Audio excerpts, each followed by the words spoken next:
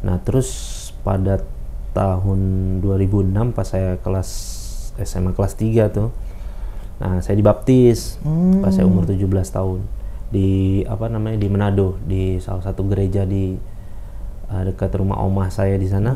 Jadi kayak semacam ayah saya punya harapan ke saya tuh, ya udahlah nanti kamu jadi pendeta gitu. Nah sampai akhirnya tahun 2011 itu sekitar bulan September, nah saya ditangkap sama polisi. 2011 Desember. Ya, kedapatan membawa narkotika jenis ekstasi berapa butir gitu sama jenis sabu gitu. Berapa. Nanti kamu kalau sudah keluar, nanti om sekolahkan kamu sekolah pendeta. Sudah kamu cocok nih jadi pendeta katanya. Nah, kamu diinin aja, diikrarkan aja di masjid. Biasanya juga ini di masjid ini kok ya atas kehendak Allah tuh, memang ketentuan Allah ya, tanggal 11 bulan 11 tahun 2011. Itu syahadatnya itu? Iya. Masya Allah. Sampai akhirnya ayah saya tahu saya masuk Islam. Akhirnya ayah saya tahu saya masuk Islam, kurang lebih 4 bulan tuh saya nggak dihubungin tuh. Ya Allah.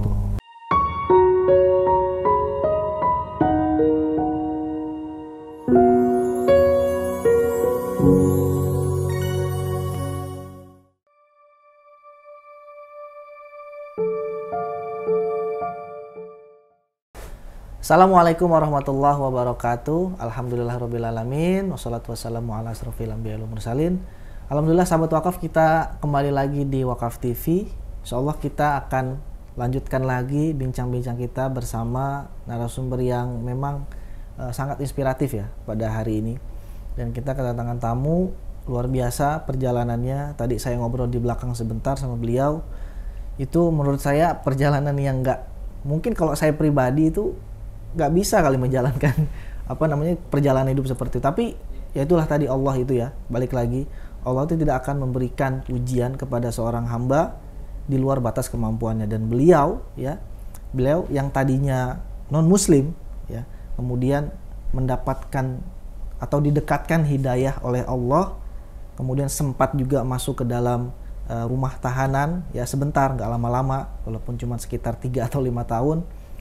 Kemudian di dalam penjara itu beliau menemukan bulir-bulir hidayah, kemudian memutuskan untuk bersyahadat. Ini kalau menurut saya tadi kisahnya itu ya agak sedikit, ya saya ingin sedikit menitikkan air mata tadi ya, karena memang saya sendiri ya tadi saya katakan di awal, saya mungkin kalau di penjara saya nggak mampu, tapi beliau Masya Allah mampu. Ya, saya juga punya banyak teman-teman yang pernah masuk penjara, dengar kisah-kisahnya. Saya pikir saya nggak akan sanggup, tapi beliau sanggup. Dan beliau adalah Muhammad Ali Yusuf nama Islamnya. Namun sebelum muslimnya beliau namanya adalah Joshua atau biasa dipanggil Jojo. Dan beliau sudah ada di samping saya sekarang. Kita sapa saja langsung. Assalamualaikum Bang Jojo. Waalaikumsalam warahmatullahi. Sehat ya? Alhamdulillah. Masya Allah, luar biasa. Saya iri loh dengan antum nih. Allah itu kayaknya tuh begitu baik gitu sama antum. Dan antum nggak pernah, tadi kita ngobrol, kayaknya nggak ada penyesalan sedikit pun yang jalan hidup yang sudah ditentukan sama Allah. Dan ini kan pasti kan butuh pengetahuan atau ilmu yang memang harus didalami gitu kan. Kalau orang-orang Islam yang awam pun mungkin dia nggak akan bisa tahu gitu kan, kecuali Allah yang mengizinkan dia tahu. Nah, Bang Jojo, saya pribadi dan sahabat Wakaf TV ini ingin tahu bagaimana kisah perjalanan Bang Jojo yang tadi sedikit spoiler di belakang kita bicarakan. Dan ini juga kan kalau boleh tahu ya, ini kita baru pertama kali ya antum ya eksklusif seperti ini ya, Masya Allah. Benar. Ini suatu kehormatan buat kita. Masya Allah. Mudah-mudahan ini nanti kisah antum bisa jadi inspirasi, motivasi buat yang lain, dan mudah-mudahan ada orang yang nonton dia belum syahadat, dan mudah-mudahan dia bisa syahadat melalui acara ini atau konten ini. Bang Jojo, boleh diceritakan secara utuh nggak sih perjalanan antum nih dari sebelum muslim sampai sekarang muslim dan aktivitas dakwah sekarang? Silakan Bang Jojo. Ya, jadi saya lahir dengan nama Joshua karena ayah saya kan seorang Kristen Protestan. Nama Joshua Sweet. Jadi kelahiran Jakarta, Ayah saya tuh orang asli Manado, orang asli Manado. Nah, ya sebagaimana umumnya orang-orang Kristen gitu kan di masa kecil itu kan, ya saya sekolah minggu kayak gitu kan. Saya sekolah minggu dulu, gereja saya di Duta Injil di Mall Ambassador. Oh, Mall Ambassador sini. Ya, lantai 5. Dulu ya adalah artis kayak Agnes Monica tuh kalau salah, ya gerejanya di situ. Biasanya kan kalau jamaat gereja kan dia nggak berubah-berubah kan, kalau udah nyaman di satu tempat aja, ya, di situ aja. Saya di Duta Injil di lantai 5 Mall Ambassador. Ya sekolah minggu sama adik-adik saya begitu, ikut ayah saya setiap minggu kayak gitu. Nah terus pada tahun 2006 pas saya kelas SMA kelas 3 tuh, nah saya dibaptis pas saya umur 17 tahun di di Manado, di salah satu gereja di dekat rumah omah saya di sana. Saya dibaptis pada umur 17 tahun. Nah ketika dibaptis itu ya hal yang biasa aja gitu menurut saya. Tetap nggak menambah saya taat gitu kepada agama saya, karena walaupun ayah saya itu orang yang taatnya luar biasa gitu, tapi ya namanya umumnya anak muda gitu kan, ya tetap aja fokusnya ya main-main, apa yang dia senengin gitu kan. Ya sampai saya nemu di satu titik, ya sebagaimana umumnya kehidupan anak muda, ya glamor dunia malam lah gitu kan. Saya nemu di satu titik, kok apa iya saya hidup di dunia ini cuma untuk ini aja gitu ya. Dari satu klub malam datang satu klub malam di daerah Jakarta Selatan, nanti pindah lagi ke Jakarta Barat. Jadi satu malam tuh bisa pindah-pindah berapa klub malam. Ya di dunia seperti itulah, ya seperti dunia narkotika lah, apa segala macam kehidupan. Ya walaupun kuliah tapi pengennya tuh bebas aja kan, biasa kan, yang ngekos di daerah Setiabudi gitu kan, nggak pulang-pulang ke rumah kayak gitu. Ya pulang cuma sekedar kadang ya ganti baju aja kan, cuma sekedar terus pergi lagi apa segala macam. Pokoknya saya pikirin ya gimana kesenangan hidup saya aja gitu kan. Saya pikirin apa yang saya senang, ya udah saya jalanin aja, karena itu yang saya pikirkan. Sampai suatu ketika kok sudah sampai satu titik, teman-teman ngelihat juga udah keterlaluan lo nih gitu ngelihat. Jadi saya dulu nggak hanya cuma nggak cuma hanya menjadi pengguna, saya juga jadi pengedar juga akhirnya. Jadi tertarik juga kan, karena berpikir loh kalau saya gunain terus uang ini nggak muter ya, otak pedagang saya mungkin ya bermain juga. Gimana kalau saya beli dalam yang banyak, terus saya jualin sama teman-teman saya gitu kan. Sehingga ya tapi tetap aja dari uang penghasil itu ya, yang dihasilkan dari itu ya saya pakai buat seneng-seneng lagi, saya pakai buat seneng-seneng lagi, buat main ke klub malam, untuk menghabiskan dalam perkara dunia seperti itu aja. Sampai nemu di satu titik itu benar-benar capek gitu. Sampai kok apa gue hidup nih cuma ini aja gitu. Terus gue harus ngapain? Terus terpikir saya itu. Tapi ketika terpikir itu ketemu sama lingkungan kan, sama teman-teman lagi, ya udah seneng-seneng lagi, lupa lagi mikir gitu. Itu kehidupan benar-benar berubah. Saya tuh hidup tuh biasanya bangun jam paling cepet tuh jam 5 sore. Saya baru tidur tuh jam 7 pagi. Jadi malam nggak pernah tidur saya. Biasa jam 7 pagi, jam 8 pagi. Nanti bangun paling cepet jam 5, kadang-kadang habis waktu maghrib jam 7 lah. Ya makan, beres-beres jam 9 udah pakai sepatu jalan lagi. Oh ya Allah. Begitu sehari-hari begitu, kayak gitu. Berapa tahun kayak gitu tuh? Ada kurang lebih 3-5 tahun lah kayaknya, kayak gitu tuh. Sebenarnya dari zaman SMA pun sudah main dunia-dunia seperti itu, tapi nggak seintens seperti terakhir kali itu. Nah udah hari-hari sampai nemu berpikir lagi, ntar kalau sudah sendiri lagi nih, ntar mikir lagi tuh, gue harus gimana ya, masa gue harus gini terus gitu. Itu kan yang dinamakan namanya kesenangan dunia tuh menipu. Cuma saat setelah saya sadari sekarang, oh kayak gitu ya ternyata kesenangan dunia. Memang enaknya pas lagi di lokasi gitu kan, lagi enak. Setelah udah menyendiri sendiri pusing juga, uang habis kadang kan, mikirin ngapain lagi ya, masa hidup tuh masa gini-gini terus gitu kan, mau sampai kapan gitu.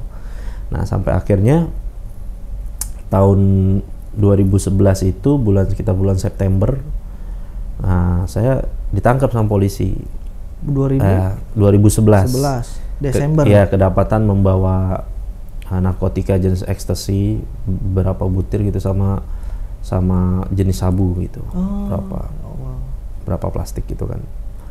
Nah, saya kedapatan, terus udah akhirnya saya masuk penjara tuh. Saya masuk penjara, belum kan namanya belum dihukum kan. Cuma pas di polsek saya sudah melihat kehidupan orang-orang nih. Jadi polsek di satu ruangan yang mungkin berapa ya? 3 meter kali 5 meter kayaknya itu tuh. penjaranya? Ya, semacam ruangan kita inilah, segini lah ya. Tapi tuh tidur tuh 20 orang. Jadi kadang tidurnya tuh sampai begini. Sampai udah gak bisa tidur begini lagi. Nah, tapi kalau orang-orang yang ibaratnya brengosnya preman-preman yang di situ, wah tidurnya nyenyak. Kalau kita yang baru-baru masuk itu kan tidurnya tuh sampai begini. Bener-bener nggak punya gaya lagi. Bantalnya pakai aqua tuh, airnya cuma di setengahin aja. Ya udah, bantalnya pakai gituan aja. Ini hanya triplek. Nah, nanti kalau mereka pada mau sholat ya bangun. Bangun itu. Ya itu bangun kalau mau sholat. Nah, dari situ saya ngeliatin kehidupan orang yang sholat gitu.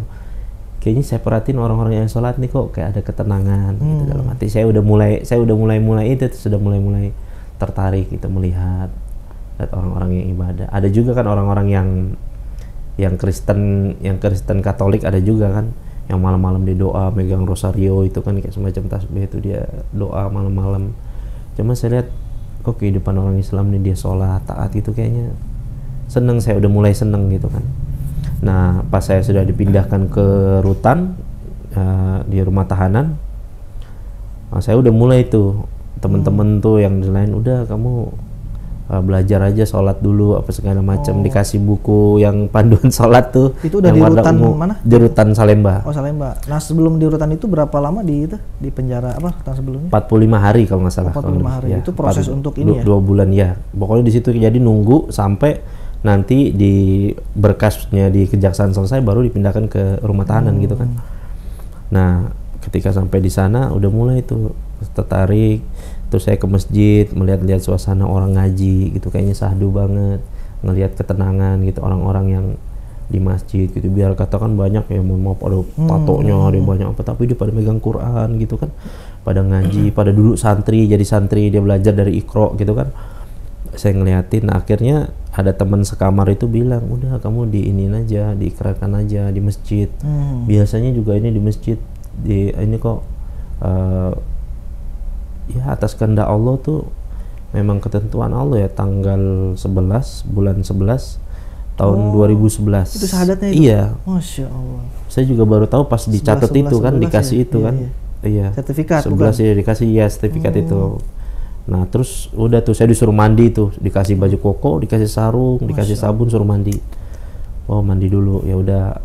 Habis syahadat, gimana nih mau kasih nama siapa? Orang pada bilang Yusuf gitu. Terus saya bilang, saya pengen punya nama Muhammad Ali, saya pengen nama Muhammadnya. Ya udah, akhirnya nama Islam saya itu Muhammad Ali Yusuf. Gitu. Jadi Muhammad Ali Yusuf. Nah, semenjak itu ya udah diarahkan, ya alhamdulillahnya tuh ya godaannya tuh memang banyak. Waktu pertama datang ke rutan tuh kan memang saya udah ada keinginan gitu, gimana biar jadi orang benar, mungkin ya, jalannya nih dengan mengamalkan agama Islam kayaknya gitu kan. Oh, tadinya padahal sebelum masuk rutan udah pengen ada niat pengen jadi orang benar, tapi belum tahu arahnya kemana. Islam atau Islam ya. Benar. Pas saya datang itu, pas satu ruangan itu kan, kalau dalam satu blok penjara itu ada namanya foreman, dia kepala blok. Nah, biasanya jadi kepala blok itu biasanya orang yang udah pernah berkali-kali di penjara gitu kan, yang udah pengalaman, ibaratnya ya jagoan lah gitu kan. Pas saya datang itu kebetulan bloknya itu isinya orang Manado, karena dia tahu mana yang orang Manado. Dia bilang, masuk di blok orang Manado aja. Ya saya pikir ya udah ikut aja. Pas diajak itu, pas masuk ke kamar itu, kamu tinggal di ruangan saya dulu. Foreman dia punya ruangan sendiri yang beda sama ruangan napi itu, yang harusnya tipe 7 tuh buat 7 orang, kadang diisi tuh sampai 15 orang gitu. Nah, itu yang di ruangan foreman tuh ya macam layak lah gitu kan tempatnya. Cuma pas saya masuk itu, ya maksudnya saya kan mau ninggalin lagi kan, dulu kan narkoba yang apa. Pas saya masuk itu malah di ruangan itu orang lagi pada narkoba. Udah gitu di TV-nya orang pada nyetel film porno. Saya bilang, wah, saya bilang nggak semudah itu ya, pengen jadi. Ketika kita mau memulai jadi orang baik, ujiannya kayak gitu. Ya Allah. Saya bilang, gimana cara saya? Terus saya harus kayak gini. Nah, kebetulan di ruangan kan Jadi satu blok itu ada 5 kamar. Blok H1, H2 sampai H5. Nah, H1 itu kebetulan rata-rata orang Islam dan orang masjid. Rata-rata orang masjid. Jadi ada 2 orang Manado, yang satu orang Islam, yang satu ini orang non Muslim. Nah, yang jadi foreman ini non Muslim. Nah, yang jadi foreman ini non Muslim. Jadi ayah saya kan jadi ceritanya nitipin kalau sama orang Manado, sama-sama seagama, tolong jagain tuh anak saya gitu segala. Cuma yang orang Muslim ini ngelihat saya kesian juga dia kan. Ini kayaknya orang dari gerak-geriknya pengen jadi orang baik gitu. Dia ngelihat saya gitu. Kasian. Dia ngomong sama orang kamar sebelah. Kamar udah penuh. Boleh nggak nih? Ada anak muda nih pengen masukin sini. Kasian dia kalau di ruangan situ. Ya gimana orang kita mau berhenti narkoba malah justru ditaruh di tempat orang lagi makan narkoba, orang lagi setel film porno lah. Wah, pokoknya macem-macem saya bilang. Main judi segala macem. Wah, saya bilang gimana, Cak? Ya alhamdulillah emang pertolongan Allah. Ya orang yang di satu sel itu yang awal itu dia ngasih tahu orang sebelah, boleh nggak kamu pindah ke situ tapi kamu harus bayar. Saya bayar tuh jadi kayak macam ngekos aja gitu. Iya. Seminggu itu 75.000, berarti kurang lebih 300.000 saya bayar sebulan. Untuk masuk ke blok itu pun bayar juga. Saya bayar kurang lebih 2 juta atau 3 juta gitu. Ya, itu hal yang udah umum lah, orang tahu gitu di penjara gitu kan. Ya udah pas masuk situ saya ketemu alhamdulillah sih. Ya walaupun mereka juga memang napi juga, tapi saya lihat mereka kayaknya nih macam satu tujuan sama saya nih, pengen jadi orang baik gitu. Yang tadinya backgroundnya sama, ada yang pengedar narkoba banyak, tapi mereka kok saya lihat orang bolak-balik mulu ke masjid. Nah mereka tuh mulai mendorong saya, ayo sekolah sholat kita berjamaah di masjid. Oh gitu ya. Mereka baik kasih saya buku-buku ini. Terus akhirnya udah minta diikrarkan apa segala macam. Pas sudah diikrarkan, udah nanti ada program santri katanya di dalam tuh. Ada program santri angkatan berapa saya lupa, 21 apa berapa gitu. Nah itu programnya kurang lebih 3 bulan. Jadi per 3 bulan tuh, nah selama 3 bulan tuh belajar agama dari dasar. Kalau yang belum bisa baca Quran sama sekali, Iqra dari alif bata tuh. Terus belajar fikih ya mulai dari istinja, apa wudhu, semua pokoknya dari hal dasar lah.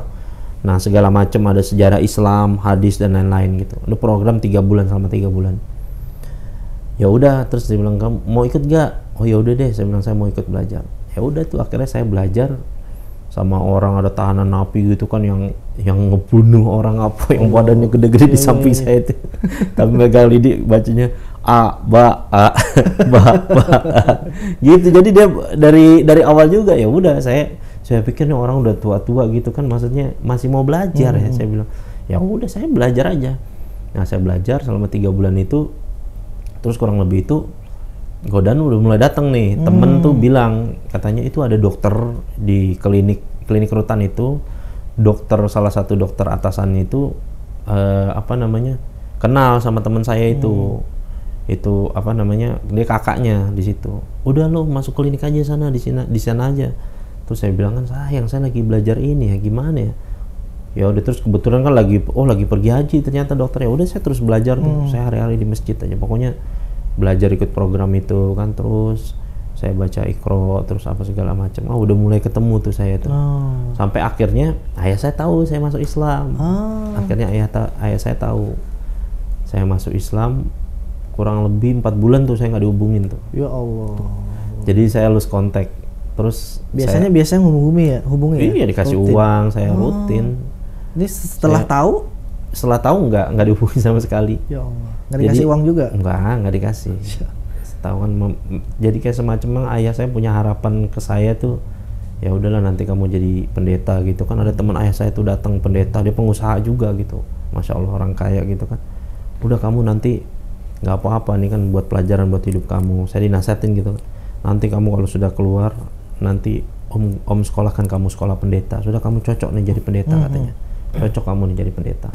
Saya saya iya aja, padahal nggak tahu saya udah masuk santri itu, saya udah masuk Islam. Pas ayah saya tahu tuh, pas saya masuk Islam agak kecewa dia. Apalagi pas tahu nama saya udah berubah gitu kan, agak tersinggung juga gitu kan. Ya udah akhirnya setelah itu kan saya nggak komunikasi sama keluarga, nggak ada HP, nggak ada komunikasi selama kurang lebih 4 bulan lah. Saya tuh nggak komunikasi, jadi saya udah fokus di masjid aja. Saya mikirin gimana itu.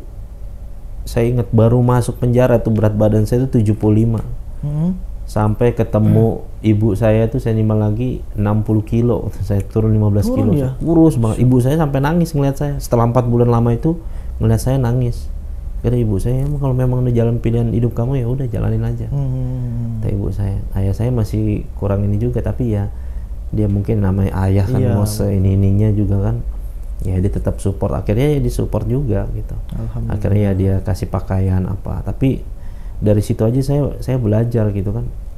Nah titik awalnya tuh dulu lucunya itu kan ya namanya umumnya orang dulu gitu kan, kita pacaran gitu kan.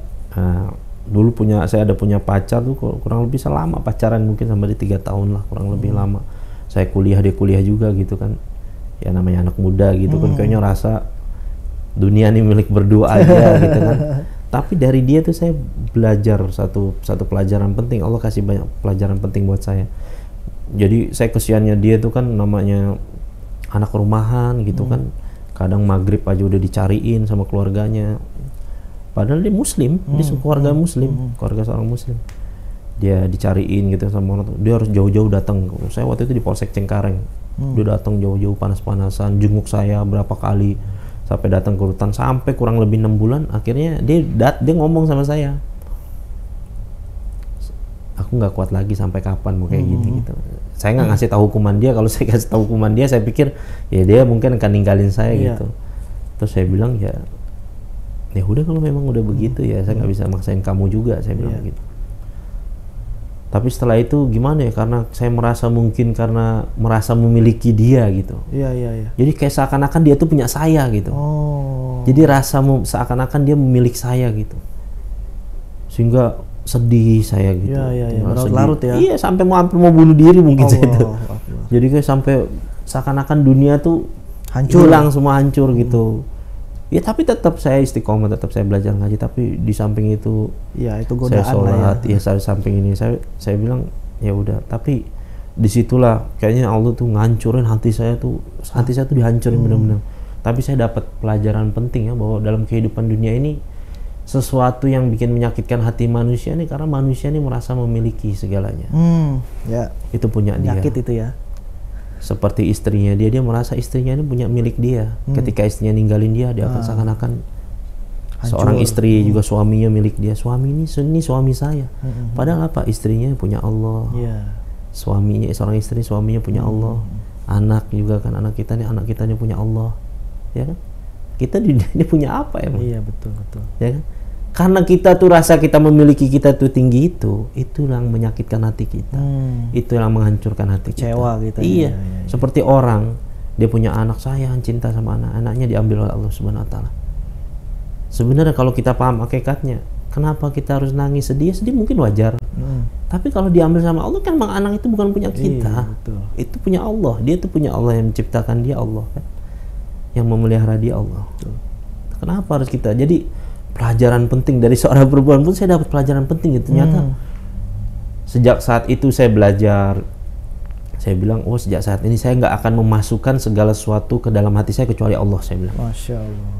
Saya nggak mau benda, bahkan seorang orang kalau sayang sama mobilnya tuh, tiap pagi saya dulu punya tetangga, saya bilang mobilnya itu punya, dia kan mobil BMW, dia bilang wah dilap-lap, dia bilang apa sih nggak dipakai apa, tapi karena rasa memiliki dia itu seakan-akan tuh punya dia gitu, rasa memiliki dia tinggi, sehingga kalau itu tergores, itu rusak, itu hilang, dia akan kecewa, dia akan sedih. Karena apa?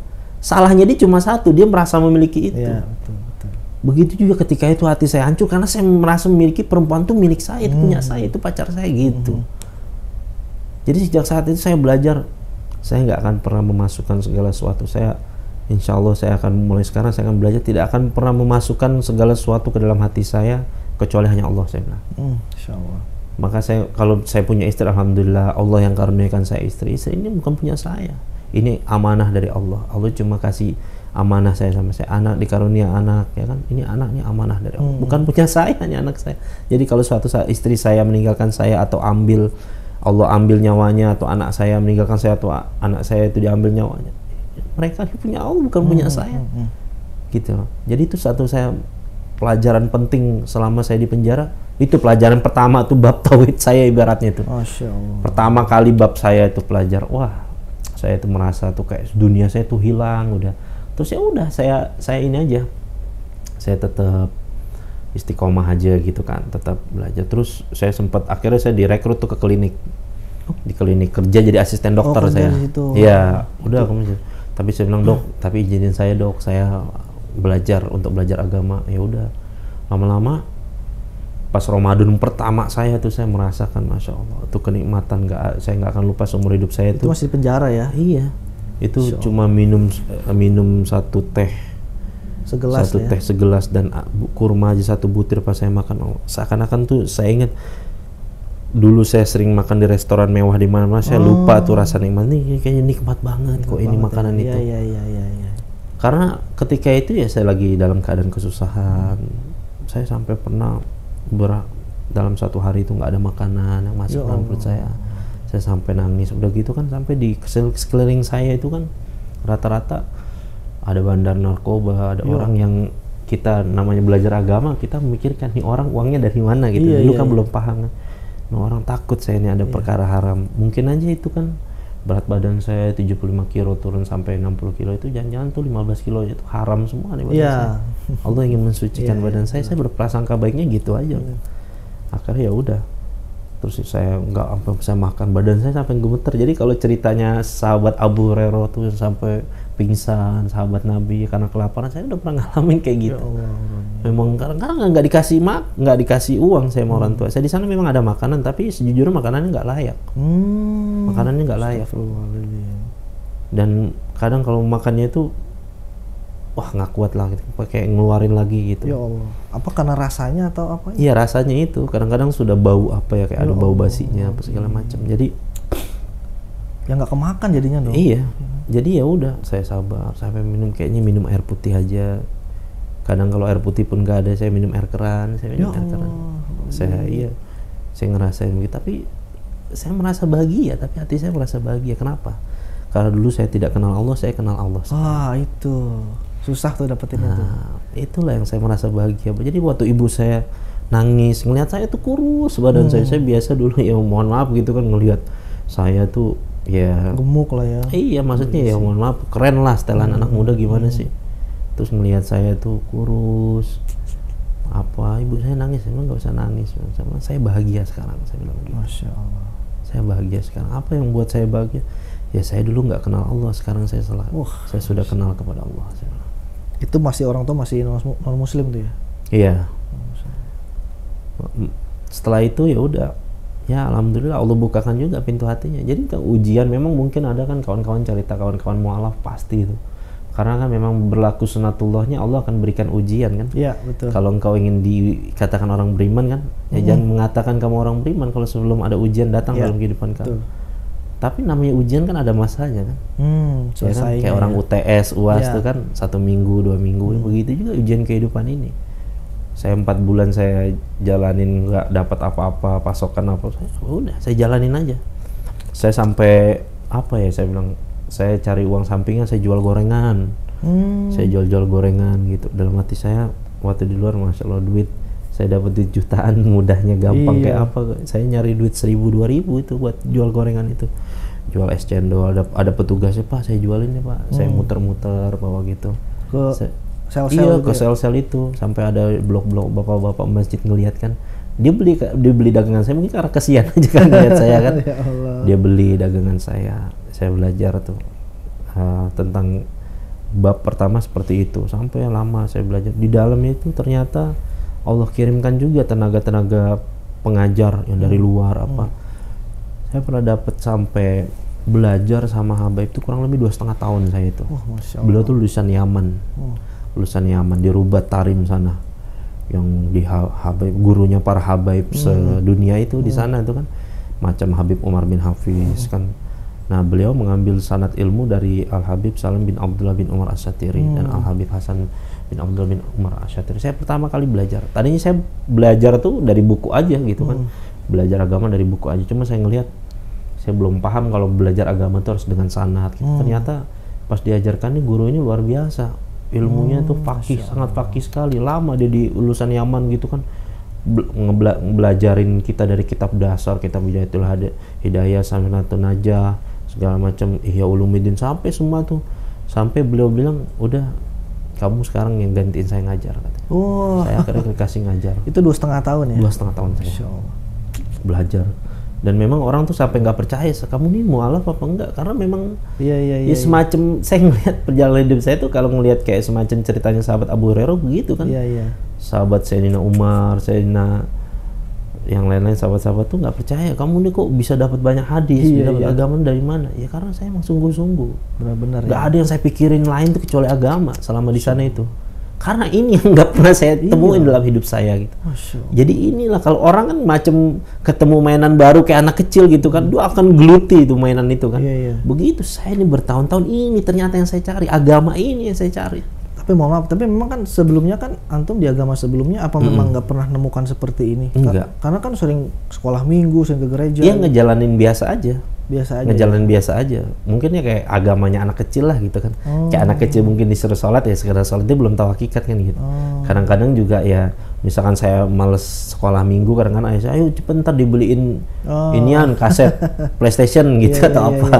Dikasih gitu kan. Oh iya, semangat lagi gitu ya, macam begitu. Orang tua saya harus mendidik saya supaya saya benar-benar rajin ke gereja kayak gitu. Ya sampai akhirnya ya udah saya ngajar di sana itu. Banyaklah pelajaran-pelajaran, saya merasa bersyukur hidup. Saya pernah melihat bagaimana keadaan orang tuh makan. Jadi makan yang kalau kata digambarkan orang tuh nasi jagung tuh, maksudnya tuh nasinya tuh gumpal-gumpal gitu Mas.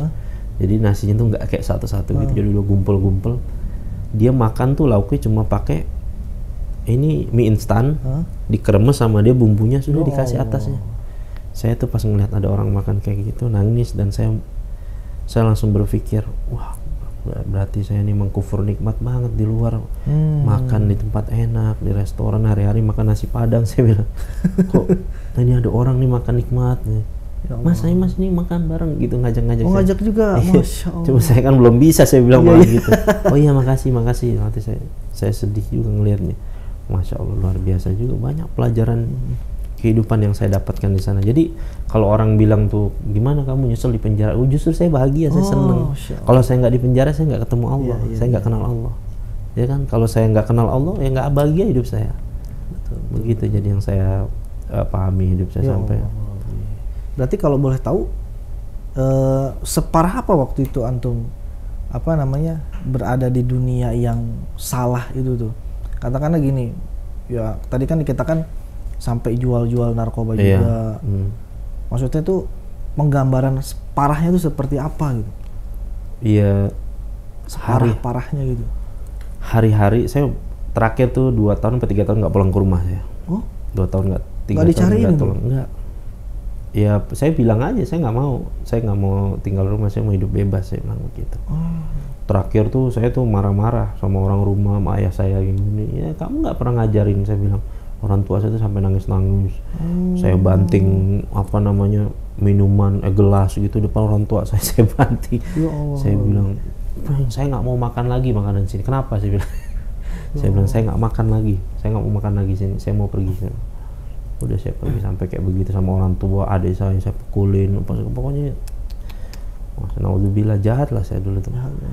Ya terus akhirnya ya hari-hari saya tinggal di kosan gitu, ya bergaul dengan perempuan, ya biasalah kayak gitulah kehidupan dunia malam ya kan, sama teman-teman apa segala macam hari-hari, ya jual narkoba dan lain-lain. Jualnya kemana waktu itu narkoba? Ya ke teman-teman, karena teman-teman saya kan pengguna semua. Oh berarti rata-rata ke teman-teman? Iya rata-rata ke teman-teman aja. Saya pikirnya ke teman-teman saya aja, saya udah banyak kan saya bisa dapat untung banyak ini, saya bilang gitu.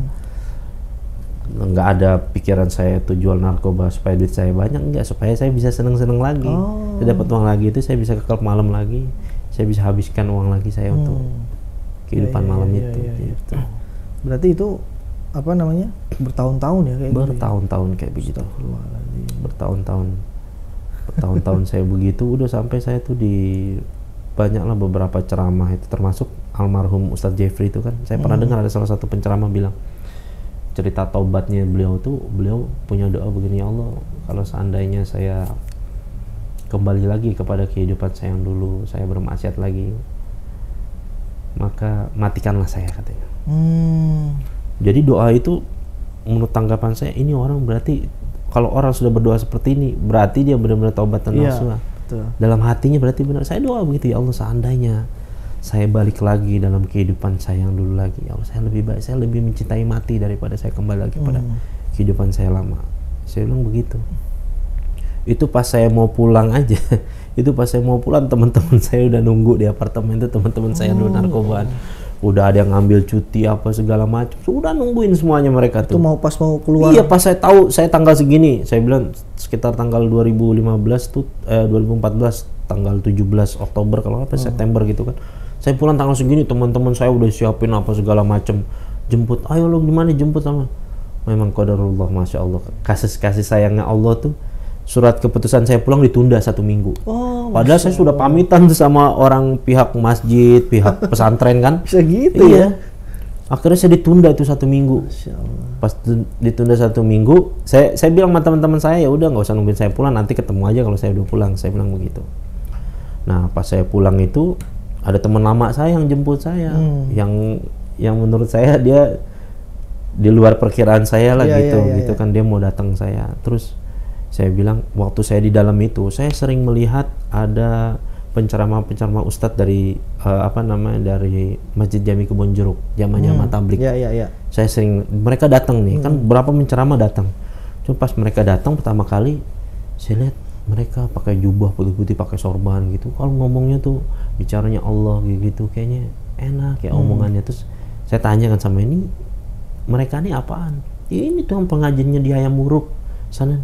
Saya tiap malam ke Hayam Muruk nggak pernah ngelihat ada pengajian gitu. Saya bilang gitu, Hayam Muruk sebelah mana? Saya bilang, iya, dia kata bahasanya, lu Hayam Muruknya yang gelap, jadi kan Hayam Muruknya yang terang gitu bahasanya. Ya akhirnya terus mereka datang gitu, terus mereka suka kasih hadiah.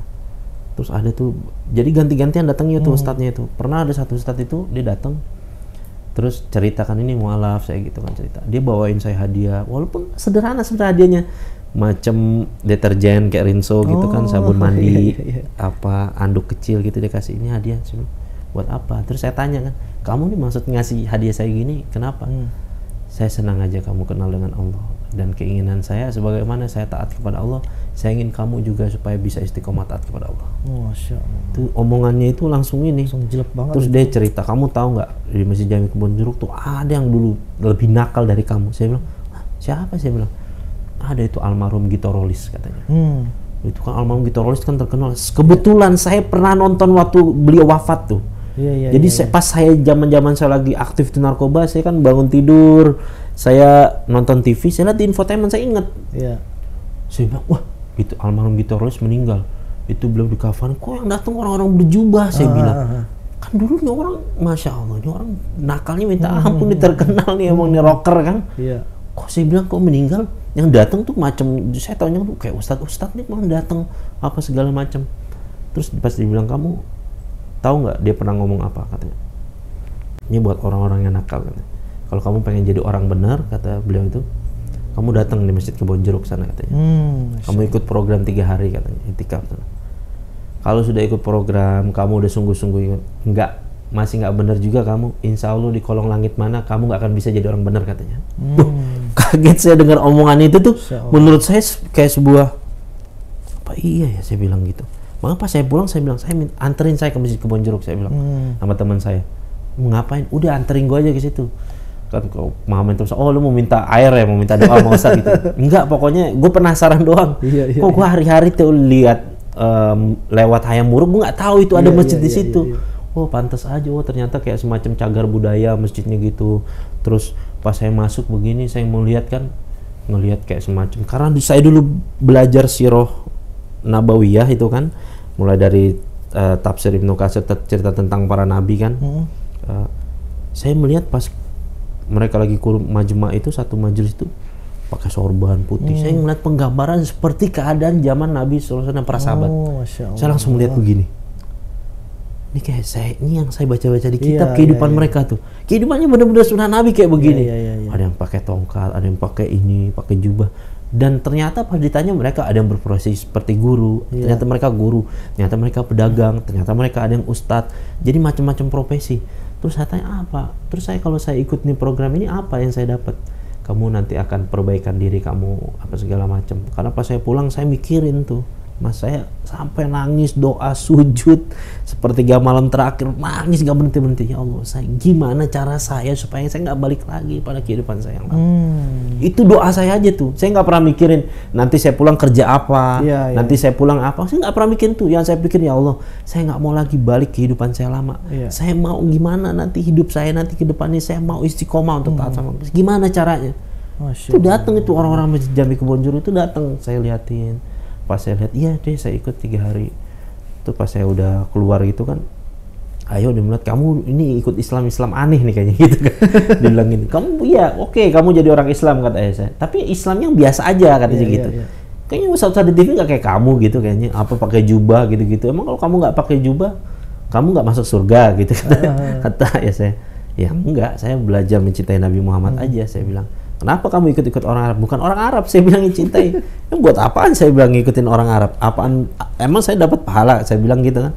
Apa ada satu termaktub dalam kitab ngikutin orang Arab dapat pahala? Kan nggak ada kan? Tapi ikutin Nabi Muhammad SAW. Itulah di situ saya sampai belajar, sampai saya nemu satu ayat tuh kan dalam Al-Quran tuh tentang ciri orang yang bisa bertahan dalam hidayah itu kan. A'udzubillahi minasyaitonirrajim. Qul in kuntum tuhibbunallah fattabi'uni. Katakanlah apabila kamu mencintai Allah, fattabi'uni. Ikutlah Nabi Muhammad SAW. Yuhibbukumullah wa yaghfir lakum dzunubakum. Niscaya Allah akan mencintai kamu dan mengampuni seluruh dosa kamu. Wallahu ghafurur rahim.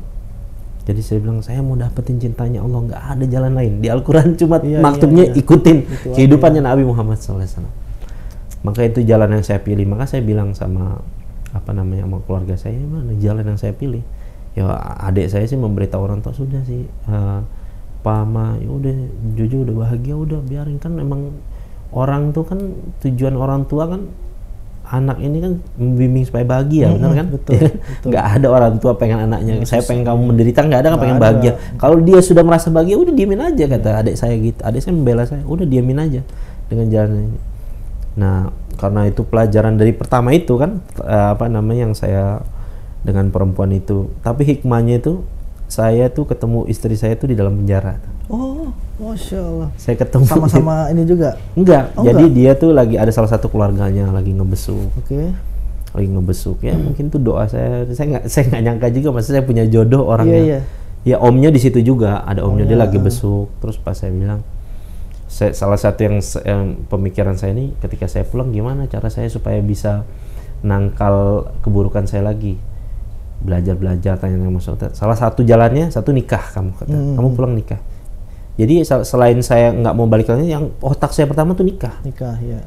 Karena dengan nikah, insya Allah akan keren lah gitu. Jadi nggak suka-suka sendiri kan, kita nih udah punya makmum nih. Ya kan, kita nggak suka-suka sendiri kan. Kadang-kadang orang tuh dia bisa berbuat sendiri, dia maksiat, berbuat keburukan karena dia merasa dirinya ini ya suka-suka dia kan. Kalau sekarang nggak bisa. Jadi saya bilang waktu itu istri saya masih 17 tahun.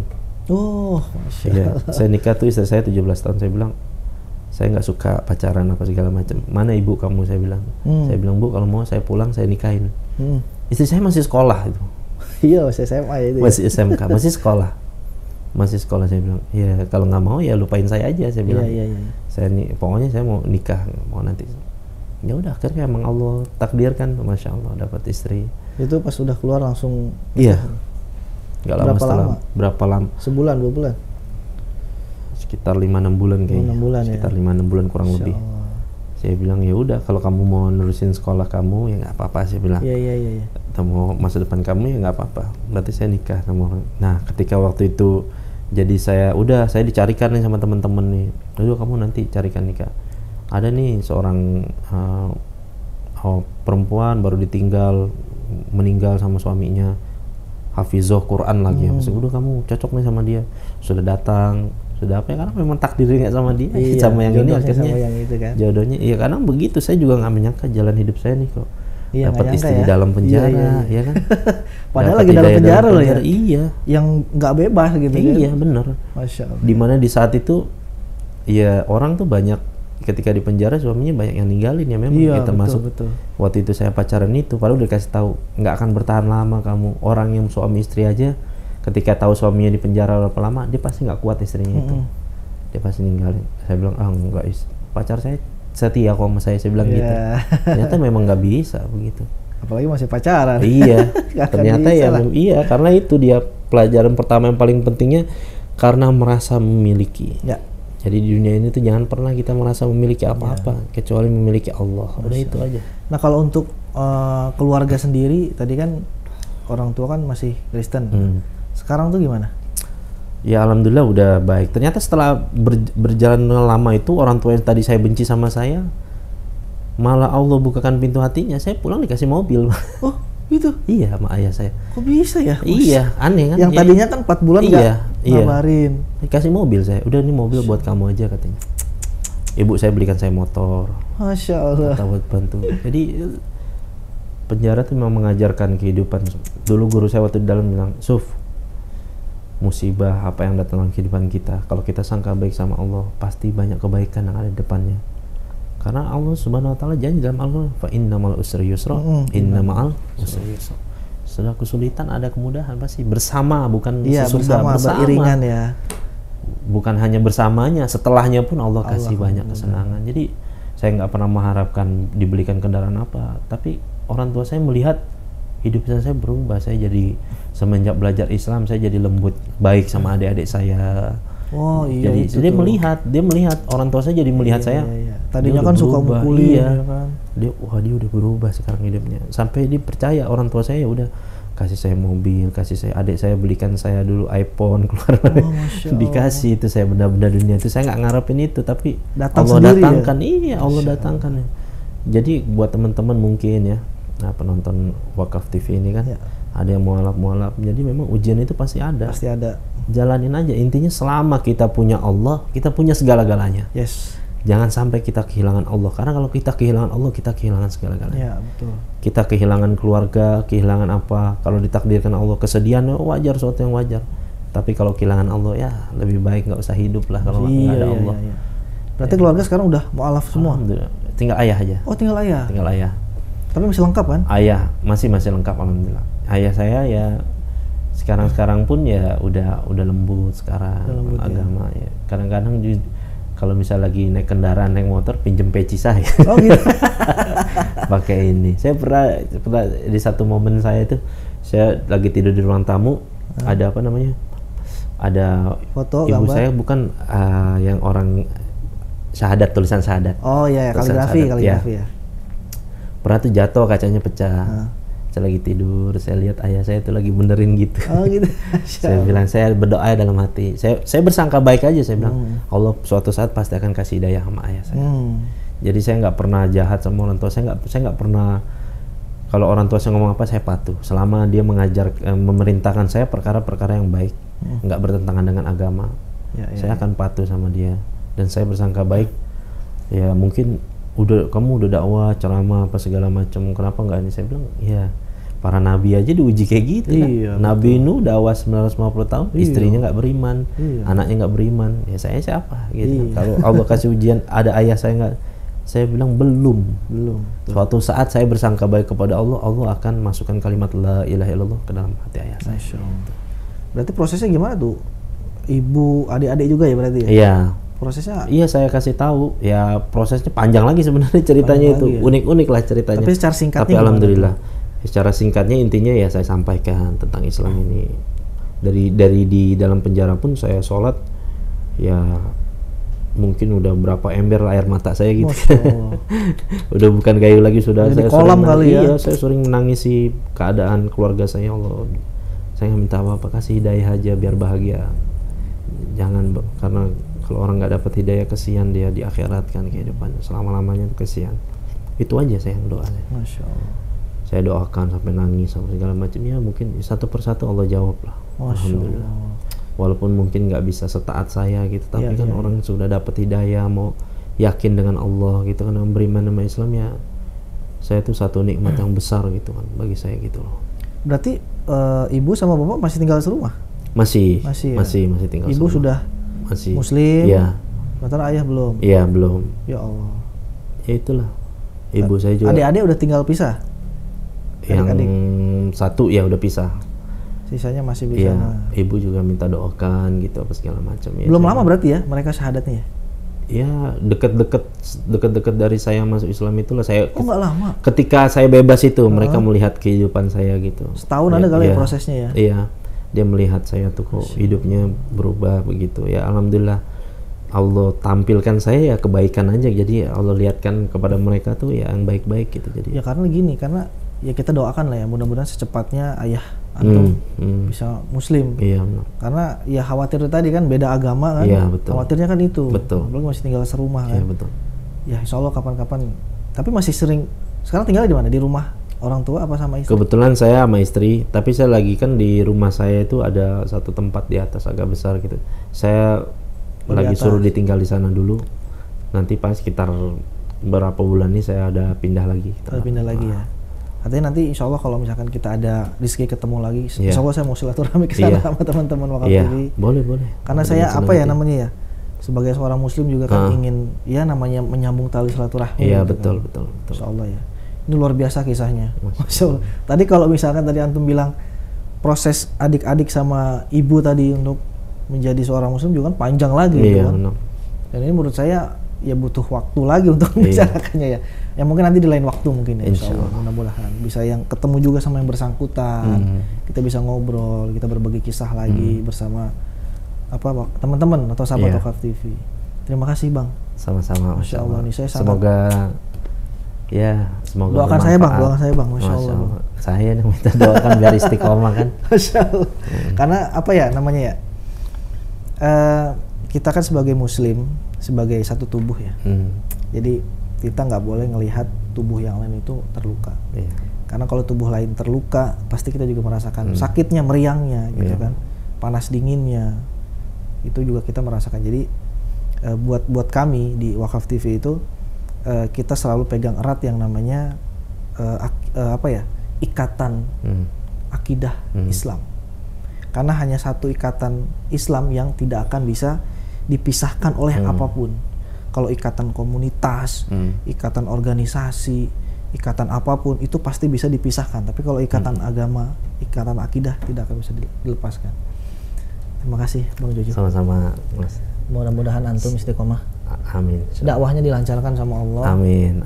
Dan doakan kita juga di sini. Iya, semoga manfaat. Amin ya rabbal alamin. Mudah-mudahan ada banyak sahabat wakaf yang bisa mengambil hikmah pelajaran dari bincang kita tadi. Terima kasih. Sama-sama. Masya Allah, luar biasa sahabat wakaf.